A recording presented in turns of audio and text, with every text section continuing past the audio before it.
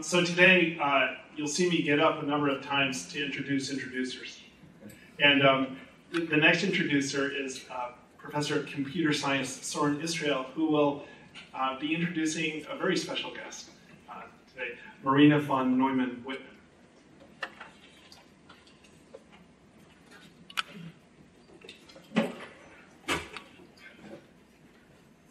Great honor and delight to introduce Professor Whitman von Neumann-Whitman. I would like to point to you our beautiful poster and encourage you to take one home. Post in your departments. And as we are celebrating von Neumann here, there is a quote here, "Johnny was here." Indeed, through the miracle of publishing the letters that were written at that time, I'm not sure how today with email we will do this, but we learned that actually John von Neumann was at Brown lecturing in 1934. So he wrote in a letter to his friend physicist Rudolf Ortway, "We are well, although I am a bit pumped dry, for I held 3 lectures last week at Yale, Harvard, and Brown University." So this was in 1934. A year later, von Neumann and the daughter, and Marina von Neumann-Whitman is with us today to say a few words about her father. So Professor von Neumann-Whitman is a distinguished economist, professor of business administration and public policy at the University of Michigan. From 1979 to 1992, she was vice president and chief economist at GE. No, GM. Sorry. GM. General Motors Corporation. Sorry.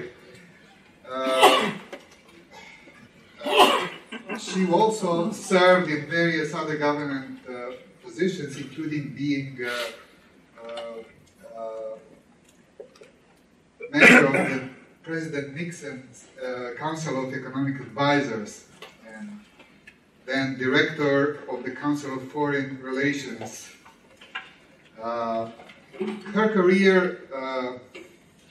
spanned not only academia and government and corporate, but also distinguished career in publishing and so on and so on.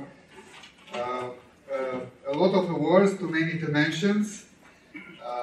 In particular, she was on the board of trustees of Institute for Advanced Study, of Princeton University, and board of overseas of Harvard University.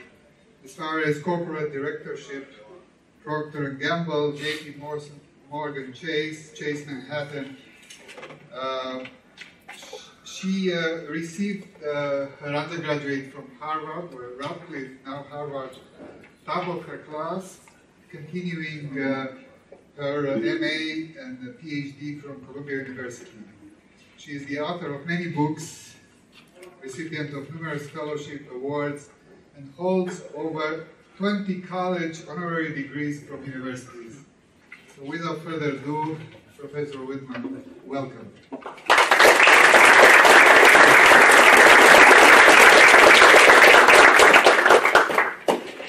Thank you, Sorin. I should comment that this is my second appearance at such a colloquium, the first one having been 5 years ago. I'm the one who showed up a day late due to an administrative error, which means that although I would have understood some of the economics talks, I will understand absolutely none of the physics, but I'm looking forward. And of course, you know about the University of Michigan. We took your provost, Mark Schlissel, and made him our president. And I must say he was off to a wonderful start. Not every president has to deal with a football scandal in his first 2 weeks on the job. So, Sorin and I talked about what I might say, and we agreed that I would read you the prologue, which is 4 or 5 pages, of my memoir, a book entitled The Martian's Daughter, and some of you at least will know why that is the title. Because I think it does give you although it's my memoir, quite a picture of my father in his last, well, in his life, but also in his last days. In September of 1956, I was sitting in the anteroom of an elegant hospital suite at Walter Reed Hospital in Bethesda, in a VIP wing reserved for the president and other high-ranking individuals, both civilian and military. Nothing could calm my apprehension as I waited to be called into the hospital room where my father, the mathematician Dr. Neumann, lay dying of cancer that had by then spread throughout his body and into his brain. My father had been given this suite partly out of respect for the central role he had played, first as a key member of the Los Alamos Brain Trust, and later as a member of the Atomic Energy Commission and a senior advisor to several high-ranking military panels and committees, all deeply engaged in maintaining U.S. nuclear superiority. The more important consideration, though, was national security. Given the top-secret nature of my father's involvements, absolute privacy was essential when, in the early stages of his hospitalization, various top-ranking members of the military-industrial establishment sat at his bedside to pick his brain before it was too late. He was assigned as his full-time, he was assigned 8 airmen, all with top-secret clearance, rotated around the clock. Their job was both to attend to his everyday needs and, in the later stages of his illness, to assure that, affected by medication or the advancing cancer, he did not inadvertently blurt out military secrets. I hadn't seen my father since the spring vacation of my senior year in college. My final exams and June graduation had been followed only a week later by my wedding at my mother's home in Long Island, which he had been too ill to attend. Now I was returning to a particularly grim reality. I'd been spending the past few months in an emotional high of academic triumph and newlywed bliss. While back in Washington, my father and stepmother had been struggling every day with the disease that was destroying not only his body, but even more unbearably his amazing mind.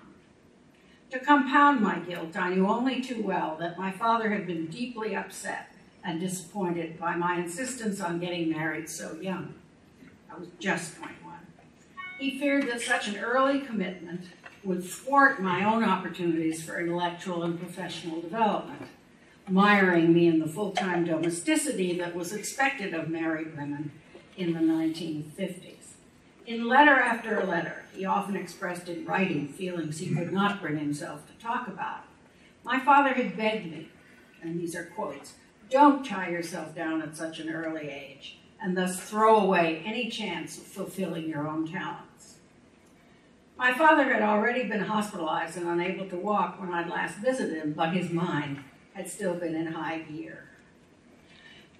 So I couldn't entirely conceal my shock when I entered the room and leaned down to kiss him. Tension and awkwardness choked my voice as I murmured, "Hello, Daddy." He looked small and shrunken in bed, and though he still spoke in the clipped, analytical manner that had always defined him, his sentences were short and focused exclusively on his own condition. Terror of his own mortality had crowded out all other thoughts. After only a few minutes, my father made what seemed to me a very peculiar and frightening request. He wanted me to give him 2 numbers, like 7 and 6 or 10 and 3, and ask him to tell me their sum. For as long as I could remember, I had always known that my father's major source of self-regard, what he felt to be the very essence of his being, was his incredible mental capacity. In this late stage of his illness, he must have been aware that this capacity was rapidly deteriorating, and the panic that caused was worse than any physical pain. In demanding that I test him on these elementary sums, he was seeking reassurance that at least a tiny fragment of his intellectual powers remained. I could only choke out a couple of these pairs of numbers, and then, without even registering his answers, fled the room in tears. Months earlier, we talked with a candor rare for the time about the fact that at a shockingly young age and in the midst of an extraordinarily productive life, he was going to die. But that was still a father-daughter discussion, with him in the dominant role. This sudden, humiliating role reversal compounded both his pain and mine. After that, my father spoke very little or not at all, although the doctors couldn't offer any physical reason for his retreat into silence. My own explanation was the sheer horror of experiencing the deterioration of his mental powers at the age of 53 was too much for him to bear. Added to this pain, I fear, was my apparent betrayal of his dreams for his only child, his link to the future which was being denied to him. My father had been shaped by and then played a central role in the defining events of the first half of the 20th century. His youth was punctuated by global upheavals. Hungary had been on the defeated side in World War I and had been punished by the loss of 2/3 of its territory in the Treaty of Trianon in 1920. His family had fled in fear of their lives from a revolutionary communist government that seized power in Hungary and held it for 133 days in 1919.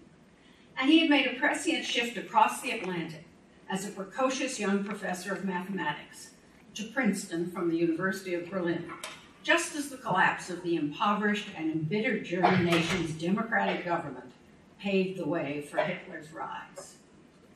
Once settled in the United States, he became a key player in the Manhattan Project, which produced the atomic bomb and put an end to World War II, as well as the development of a hydrogen bomb, whose shadow dominated the Cold War. His invention of game theory enabled innovative approaches to military strategy and gave birth to entirely new ways of analyzing and making predictions about such disparate phenomena as business competition, diplomatic negotiations, gambling strategies, and the evolution of cancer cells. And his description of the logical architecture that underpins the modern electronic computer provided an essential base for the development of successively smaller, cheaper, and more powerful machines, up to and including the infinite variety of smart electronics that, together with the internet, have revolutionized every aspect of modern life and human interaction. John von Neumann is often referred to as one of the Martians, 5 Hungarian Jewish physicists born in turn-of-the-century Budapest, all of whom spent most of their scientific lives in the United States and made fundamental contributions to the Allied victory in World War II. 4 of them, Leo Szilard, Eugene Wigner, von Neumann, and Edward Teller, were at the forefront of developing the atomic bomb. The 5th and oldest, Theodor von Karman, was a pioneer in supersonic flight. The story goes that some of the participants in the Manhattan Project, speculating on how there came to be so many brilliant Hungarians in their midst, concluded that these colleagues were really creatures from Mars who disguised their non-human origins by speaking Hungarian. As this remarkable man's life was ending, I was just becoming an adult, starting out on a life path that would involve me closely in some of the defining events in the second half of the 20th century. I was a pioneer in and early beneficiary of the feminist wave that swept the nation in the 60s and 70s, opening up new opportunities for women who dared to think that they could have it all. I ventured into economics, a field dominated by men, and climbed the academic ladder by focusing my teaching and research on the economic interdependence among nations long before globalization had become part of our everyday vocabulary. And as Sorin has already mentioned, I was the first woman on the President's Council of Economic Advisors. I was elected as the first female member of the board of directors of some major companies. I was a senior executive at GM, struggling to awaken its top management to the threats that confronted it. To some extent, and by the way, I failed. I was their Cassandra, and all the terrible things I said would happen if they didn't change did in fact come true. To some extent, my involvement in all of these events was possible because I was in the right place at the right time. But my parents, and particularly my father, also played a crucial part. The example he set by his life, the environment in which he embedded my adolescence, his expectations of me and my responses to those expectations were all critical in shaping my own life. Were it not for his oft-repeated conviction that everyone, man or woman, had a moral obligation to make full use of his or her intellectual capacities, I might not have pushed myself to such a level of academic achievement, or set my sights on a lifelong professional commitment at a time when society made it difficult for a woman to combine a career with family obligations. If I had not grown up in the cosmopolitan atmosphere of a family dinner table around which gathered some of the greatest minds of the 20th century, I might have been less attuned to the economic and political relationships among nations that became the focus of my academic career. And without the example of my father's immersion in the affairs of government, I might not have felt the pull of Washington strongly enough to uproot my family and move there for 3 different government assignments in 3 years. Yet perhaps the most powerful motivator of all was my determination to escape from the shadow of this larger-than-life parent.